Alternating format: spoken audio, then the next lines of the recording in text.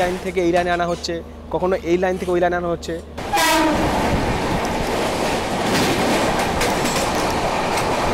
তা খাবারে আমাদেরকে দেওয়া হয়েছে হচ্ছে এরকম খিচুড়ি, এরকম এক বাটি খিচুড়ি।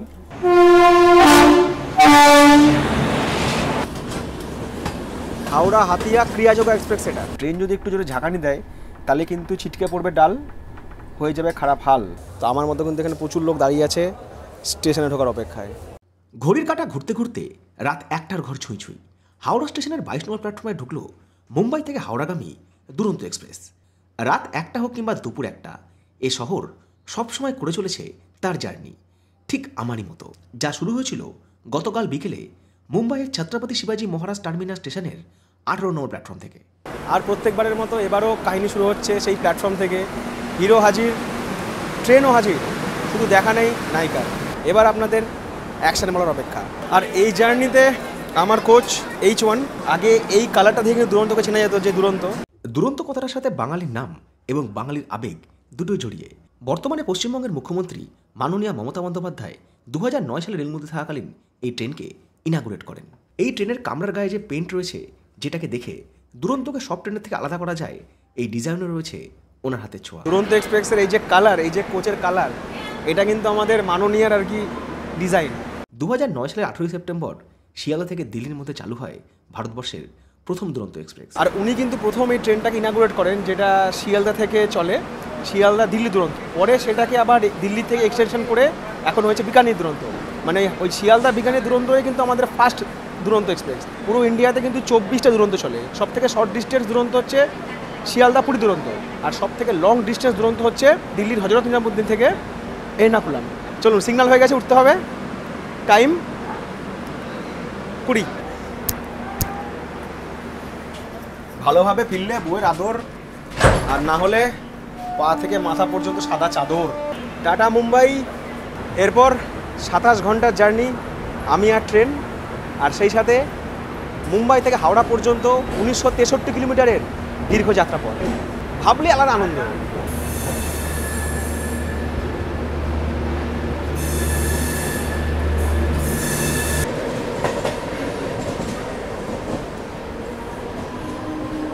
দুরন্ত এক্সপ্রেসের কনসেপ্ট ছিল এমনই একটা ট্রেন যেখানে এসি এবং নন এসি দুই ধরনের কোচই থাকবে, কিন্তু সেই ট্রেন হবে ননস্টপ, যা হবে ভারতের টপ প্রিমিয়াম ক্যাটাগরি ট্রেনগুলোর মধ্যে একটি। এবার আমরা সবাই মিলে গৃহ প্রবেশ করব সেই ঘরে যেখানে আগামী 27 ঘন্টা ধরে লেখা হবে আমাদের এই যাত্রার ভালো কিংবা খারাপ অভিজ্ঞতা। ঢুকে পড়েছি আমার বাসর ঘরে, আই মিন ট্রেনে, আমার কেবিনে। এখানে আমার সিট নাম্বার হচ্ছে 15, আর বলার অপেক্ষা রাখে না, 15 হচ্ছে লোয়ার। আর কেবিনে তো 4টে করে সিট থাকেই, 2টো আপার 2টো লোয়ার। এমনি তো এই ট্রেন ফাঁকাই যাচ্ছে, মানে এই ট্রেনে এখনও দেখলাম এসি ফার্স্টে প্রচুর আর কি বুকিং জায়গা রয়েছে, বুকিং করা যাচ্ছে এখনও, মানে কারেন্ট বুকিং হচ্ছে। এসি 3তেও প্রচুর সিট রয়েছে, এসি 2তেও প্রচুর সিট রয়েছে। বালিশ দিয়ে দিয়েছে, কম্বলও দিয়ে দিয়েছে। হাওড়া স্টেশন থেকে কিন্তু 4টে দুরন্ত ছাড়ে, বেঙ্গালুরু দুরন্ত, দিল্লি দুরন্ত, মুম্বাই দুরন্ত, আর হচ্ছে পুনে দুরন্ত। এর মধ্যে আপনাদেরকে দিল্লি দুরন্ত জার্নি দেখিয়েছি, বেঙ্গালুরু দুরন্ত জার্নিও দেখেছি। আজ দেখাবো হচ্ছে মুম্বাই দুরন্ত জার্নি। অনেক দিন আপনাদের একটা ডিমান্ড ছিল যে মুম্বাই দুরন্ত জার্নি দেখতে চাই, তো আপনাদের ডিমান্ড আর আমার ইচ্ছা কিন্তু আজকে সার্থক হয়েছে। অনেক দর্শক বন্ধু হয়তো এই ট্রেন জার্নির ভিডিওগুলো আমার চ্যানেলে খুঁজে পান না। কিভাবে খুঁজে পাবেন সেটা একটা ছোট্ট ক্লিপের মাধ্যমে এই স্ক্রিনে শেয়ার করে দিলাম।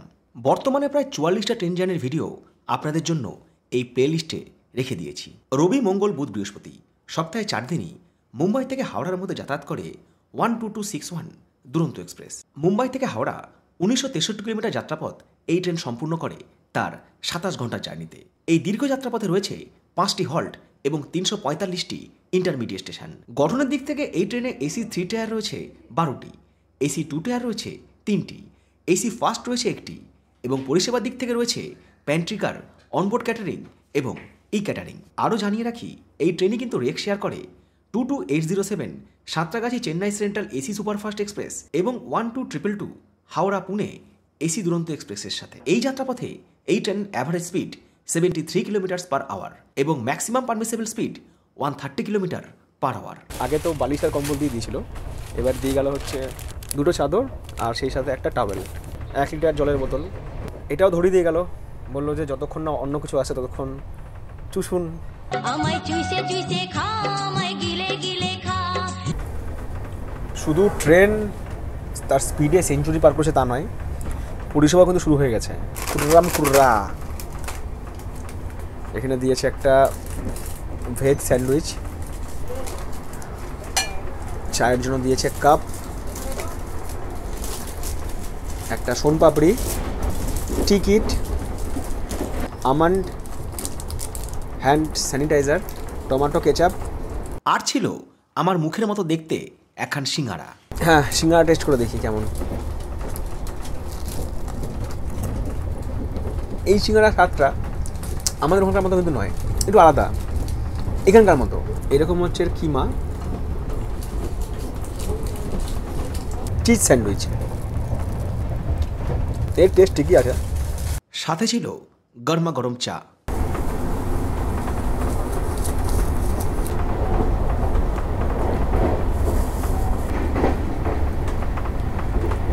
আজকের সূর্য ঢলে গিয়েছে পশ্চিমে, রাতের অন্ধকার আরও একবার গ্রাস করতে চলেছে দুর্দান্ত গতি নিয়ে ছুটে চলা এই দুরন্ত এক্সপ্রেসকে।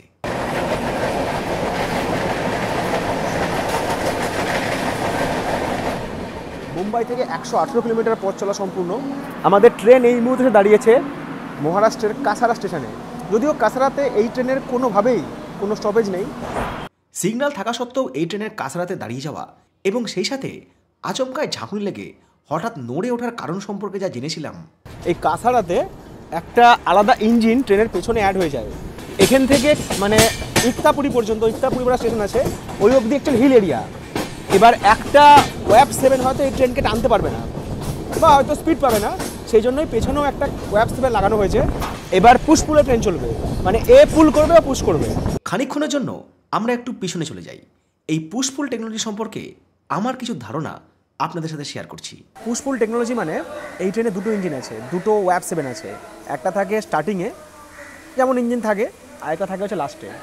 মানে দুটো ইঞ্জিন একে নিয়ে যায় যাতে ট্রেনের স্পিড ঠিকঠাক থাকে, গতি বাড়ানোর জন্য। পুশ পুল টেকনোলজি।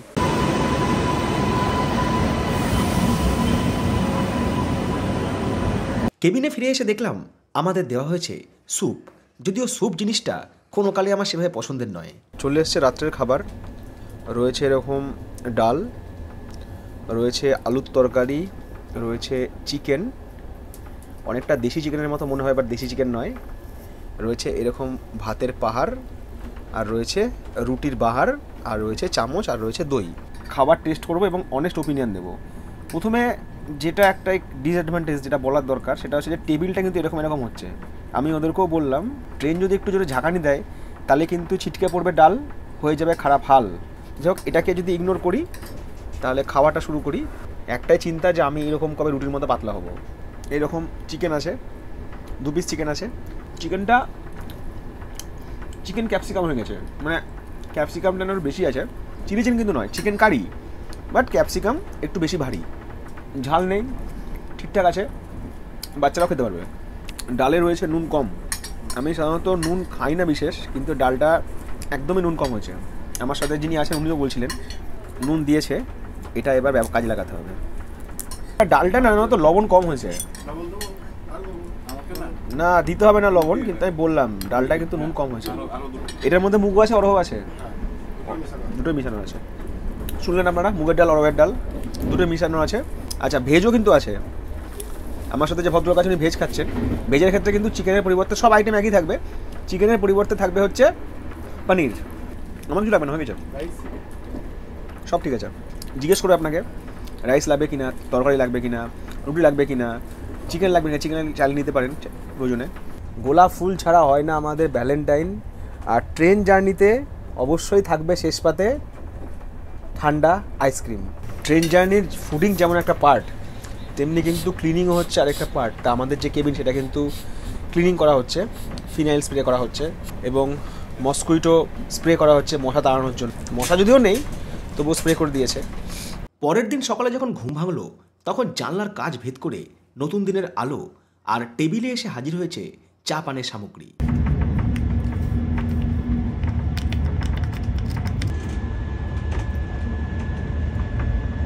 সকাল 7:30টায় ঘুম ভেঙেছে, ঘুম ভাঙছিল না, যারা ক্যাটারিং স্টাফ তারা বলছে দাদা চা এসছে, তখনই ঘুমটা ভাঙলো।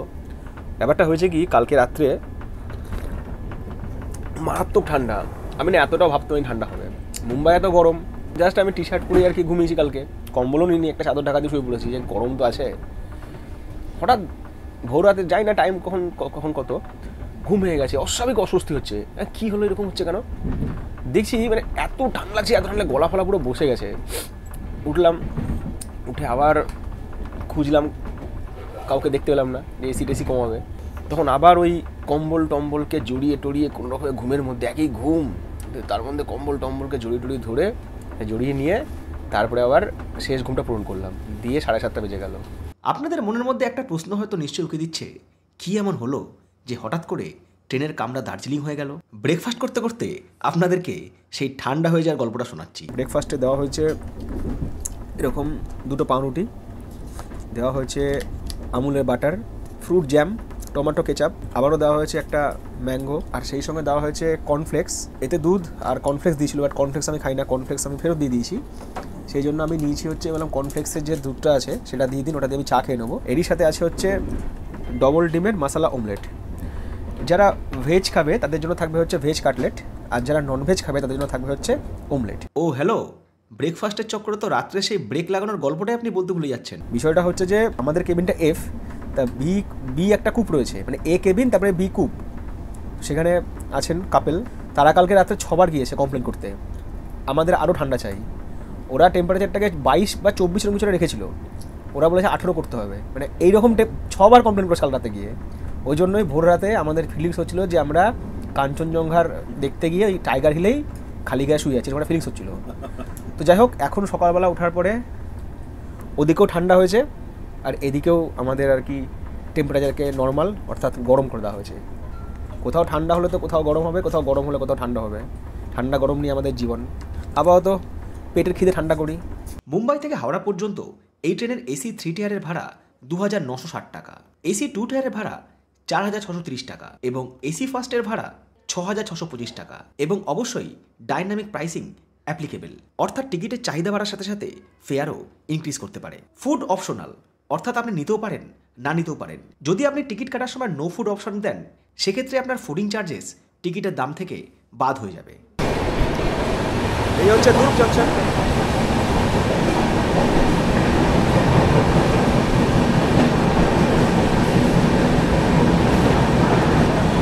নির্ধারিত সময় থেকে প্রায় 1 ঘন্টা 9 মিনিট দেরিতে চলছে আমাদের দুরন্ত এক্সপ্রেস।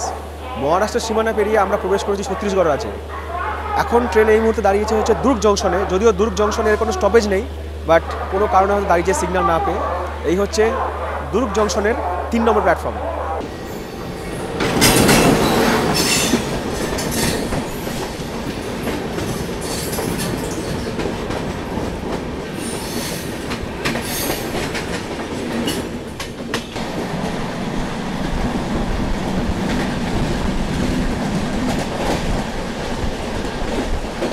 মুম্বাই থেকে 1135 কিলোমিটার জার্নি শেষ।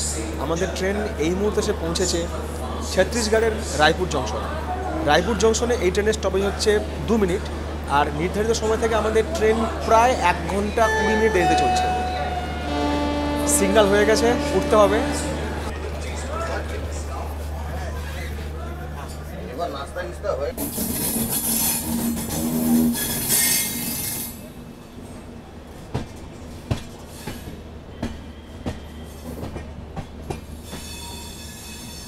সিগন্যাল না পেয়ে দাঁড়িয়ে আছে 180-30।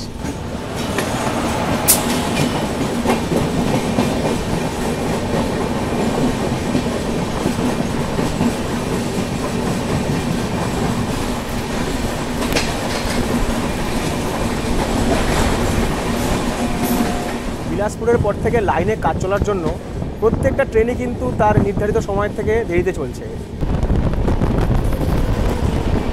মুম্বাই মেল।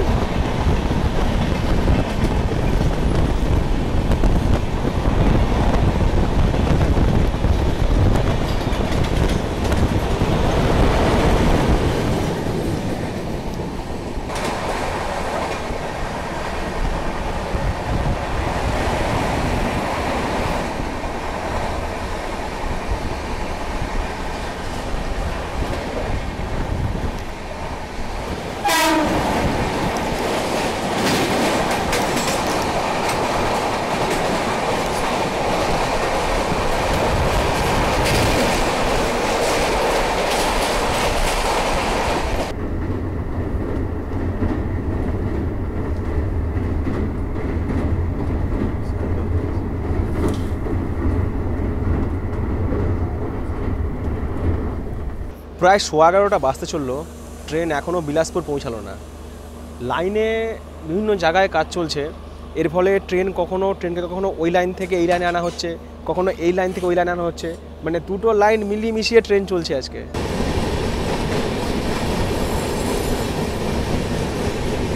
এটা হচ্ছে হাওড়া থেকে পুনেগামী আজাদ হিন্দ এক্সপ্রেস।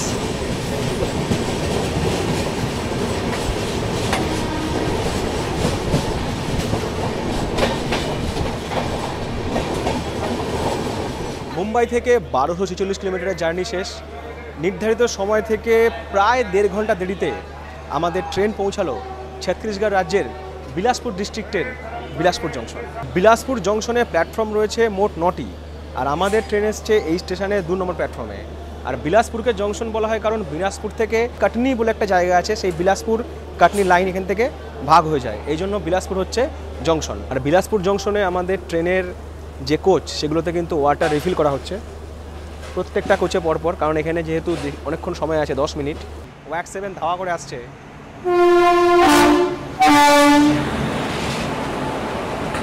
কে আগে যাবে, দুরন্ত না এই গুডস ট্রেন, এখন সেটাই দেখার।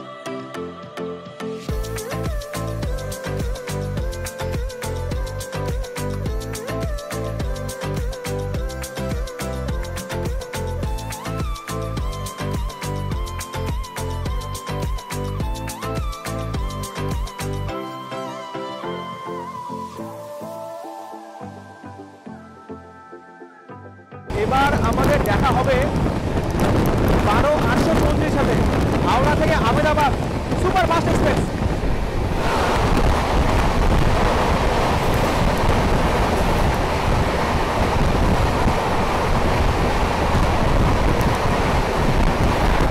করতে করতে ট্রেনের কভার চলে এসছে দুপুরের আহার।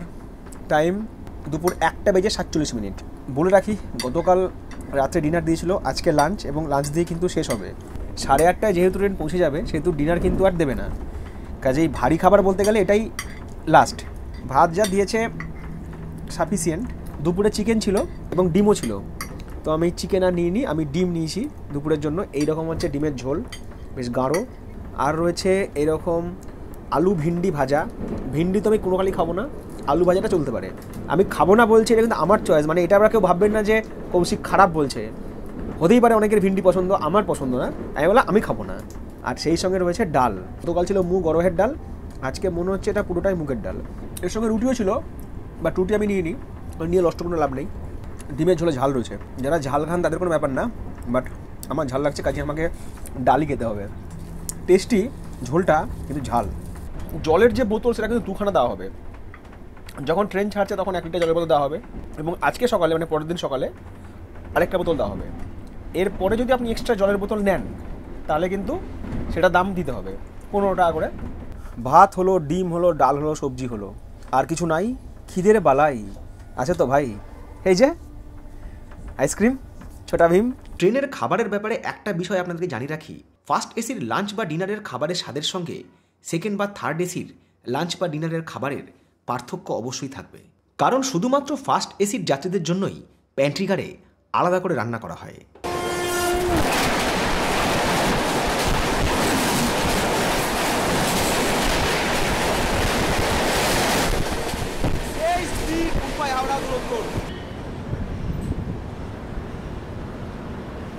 মুম্বাই থেকে 1378 কিলোমিটারের জার্নি শেষ। আমরা এই মুহূর্তে পৌঁছলাম হচ্ছে রায়গড়ে। এটা হচ্ছে রায়গড় স্টেশনের 1 নম্বর প্ল্যাটফর্ম। যদিও এই স্টেশনে এই ট্রেনের স্টপেজ নেই, সিগন্যাল না পেয়ে দাঁড়িয়েছে। আর আমাদের এই ট্রেন নির্ধারিত সময় থেকে প্রায় 2 ঘন্টা 18 মিনিট দেরিতে চলছে। ছত্তিশগড়ের সীমানা পেরিয়ে আমরা অনেক আগেই প্রবেশ করেছি ওড়িশাতে, এবং ওড়িশার ঝাড়সুগুড়া আমরা পার করলাম, ঝাড়সুগুড়া জংশন। যদিও ঝাড়সুগুড়ায় এই ট্রেনের কোনো স্টপেজ নেই, আর ঝাড়সুগুড়া থেকেই কিন্তু সম্বলপুর এবং তিতলাগড় যাওয়ার লাইনটা ভাগ হয়ে যায়, এই জন্যই ঝাড়সুগুড়া জংশন।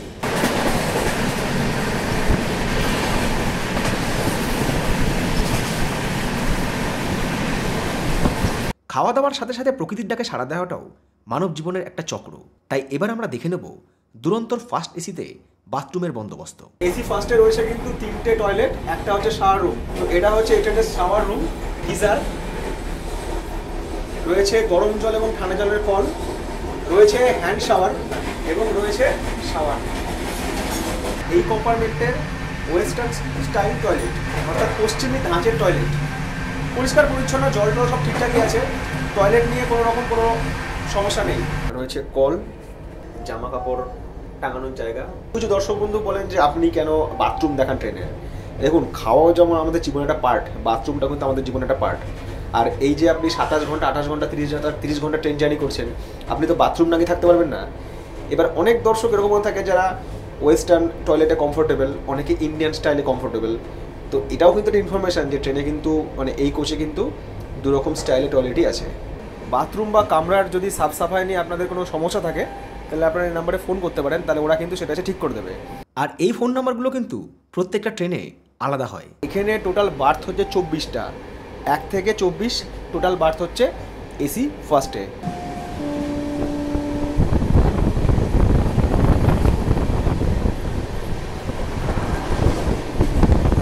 বিকালবেলায় আবারও হাজির হয়েছে গতকালের মতো স্ন্যাক্স। রয়েছে একটা এরকম চিড়ে ভাজা, আমন্ড, সোনপাপড়ি, রয়েছে একটা টমেটো কেচাপ, চিজ স্যান্ডউইচ। যেমন ছিল গতকাল আজও সেম। এছাড়াও দিয়েছে একটা সিঙ্গাড়া, গতকাল সিঙ্গাড়া যেমন ছিল আজও তেমন।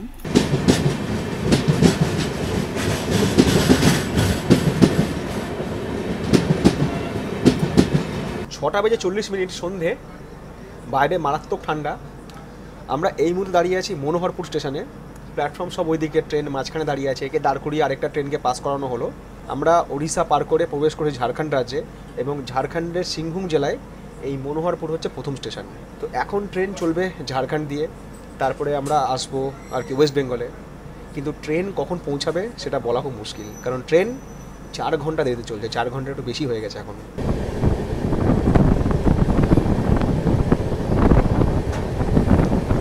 রাত 8:51। মুম্বাই থেকে 1714 কিলোমিটারের জার্নি শেষ। আমাদের ট্রেন এই মুহূর্তে পৌঁছালো হচ্ছে ঝাড়খণ্ডের টাটানগর জংশন। নির্ধারিত সময় থেকে আমাদের দুরন্ত এক্সপ্রেস 4 ঘন্টা 38 মিনিট দেরিতে চলছে। এখানে এই ট্রেনের স্টপেজ 10 মিনিট, এবং টাটানগর ছেড়ে যাওয়ার পরে এই ট্রেন একদম গিয়ে দাঁড়াবে হাওড়ায়। কিন্তু হাওড়ায় কখন পৌঁছাবে এই ট্রেন জানা নেই।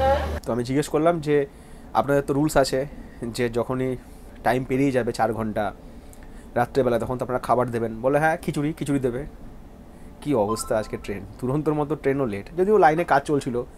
এখন টাইম হয়ে গেছে রাত 9:03। মানে এতক্ষণে আমরা হাওড়ায় পৌঁছে, আমি অলরেডি শিয়ালদা পৌঁছে যাওয়া উচিত আমার, আর ট্রেন লেটে চলছে। তো রুলস অনুযায়ী খাবার প্রোভাইড করা হয়েছে। তা খাবারে আমাদেরকে দেওয়া হয়েছে হচ্ছে এরকম খিচুড়ি, এরকম 1 বাটি খিচুড়িটাও খাওয়া হয়ে গেল। আর সেই সঙ্গে দিয়েছে একটা দই। সব খাবার শেষ হবে, দই কখনো শেষ হবে না ট্রেনে। আলু কেটে আলুর তরকারি, মটরশুঁটি, বিনস, ডাল সব দিয়ে খিচুড়ি বানিয়েছে। শীতকালের রাত, তারপরে ট্রেন লেট, কখন পৌঁছাবো ঠিক নেই। সেক্ষেত্রে এই খাবারটা কিন্তু ঠিক আছে। রাত 11:07 আমাদের ট্রেন পার করছে খড়গপুর জংশন। 5 ঘন্টারও বেশি দেরিতে চলছে আমাদের ট্রেন। খড়গপুর থেকে 1 ঘন্টা 40 মিনিট তো লাগবেই, মানে ওই রাত 1টার কাছাকাছি হয়ে যাবে। রাত 12:46। এখন ট্রেন টিকিয়াপাড়া। অনেকে জানতে ইচ্ছা করে না, যখন অনেক রাত হয়ে যায়, সমস্ত ট্রেনগুলো চলে যায়, বা লাস্ট ট্রেনটা স্টেশন ছাড়ে বা স্টেশনে ঢোকে, তখন কীরকম লাগে, কীরকম অনুভূতি হয়। আজকে সেই অনুভূতিটাই শেয়ার করছি আপনাদের সাথে। মাত্র 4 ঘন্টা 41 মিনিট দেরিতে হাওড়া স্টেশনের 22 নম্বর প্ল্যাটফর্মে তার দুর্দান্ত যাত্রা শেষ করলো মুম্বাই থেকে হাওড়াগামী দুরন্ত এক্সপ্রেস। ওইদিকে চলে গেছে আমার লালগোলা, ভোর অবধি বসে থাকবে ভোলা। টাটা, ভালো সার্ভিস দিয়েছিস ভাই। এত রাত্রেও প্ল্যাটফর্মে ভিড়, 1টা বাজতে আর 2 মিনিট বাকি, কিন্তু বুঝতে পারছি না যে সবাই কি এই ট্রেনে আবার উঠতে এসছে না নিজের নিজের লোককে নিতে এসছে। ফাইনালি আমাকে তো কেউ নিতে আসেই না কোনো কালে। হাওড়া স্টেশনের 22 নম্বর প্ল্যাটফর্ম থেকে এবার বাইরে যাব, একখানা টোটো রিক্সা পেলে হয় শিয়ালদা যাওয়ার জন্য। বাস ফাস তো এখন পাবো না, কিছু ট্যাক্সি আছে এখানে, প্রিপেড ট্যাক্সি কাউন্টারও বন্ধ। তো ট্যাক্সিওয়ালা কেউ বলছে 400 টাকা, কেউ বলছে কত দেবেন। তো একজনের সঙ্গে কথা হলো, বললো অন্য প্যাসেঞ্জার নেবে 100 টাকা। আনলাম ঠিক আছে, এখন 100 টাকা বাস তো আর পাওয়া যাবে না, 100 টাকাতে আর কি যেতে হবে, উপায় নেই। তবে এক্ষেত্রে বলবো যেহেতু আমার শিয়ালদায় ট্রেন আছে আমাকে যেতে হচ্ছে, তবে যদি আপনাদের ট্রেন না থাকে তাহলে হাওড়া স্টেশনের ওয়েটিং রুমে থেকে যাবেন, পরে ভোরবেলা হলে বেরোবেন। কারণ এখন এমনি তো ট্যাক্সি কম, লোক বেশি, চাপ নিয়ে লাভ নেই বেকার। বাইরে থেকে সব ট্রেন থেকে অনেক লোকজনও নামছে, প্রচুর এসছে লোক এখানে। দেখুন প্রিপেড ট্যাক্সি কাউন্টার খোলা আছে, টাইম রাত 1:04।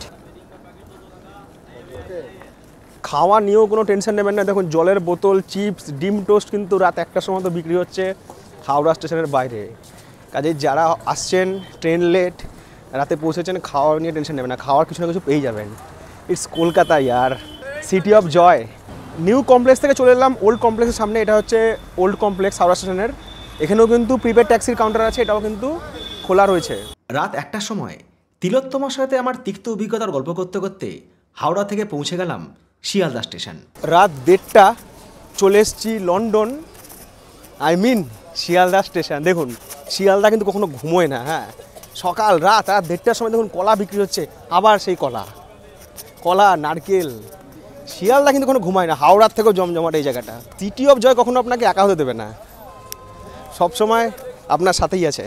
জীবনে এরকম অভিজ্ঞতা হওয়া দরকার, তবেই আপনি একলা চলতে পারবেন জীবনে। শিয়ালদা স্টেশন চত্বরে রয়েছে প্রচুর ট্যাক্সি। মানে ব্যাপারটা যদি উল্টো হতো, ধরুন এমন হলো যে ট্রেন লেট করলো, আপনি শিয়ালদা নামলেন, এখান থেকে কোথাও যাবেন, এখানে কিন্তু আরও প্রচুর ট্যাক্সি রয়েছে। শিয়ালদা বেশি জমজমাট। টাইম হচ্ছে রাত 1:30, সবাই দাঁড়িয়ে আছে স্টেশনের বাইরে। রাত 2টোর আগে কাউকে স্টেশন চত্বরে ঢুকতে দেবে না। জিজ্ঞেস করলাম তো আমার মতো কিন্তু এখানে প্রচুর লোক দাঁড়িয়ে আছে স্টেশনে ঢোকার অপেক্ষায়। কি আর সিন হ্যাঁ ইয়ার, জানতেন এগুলো কখনো?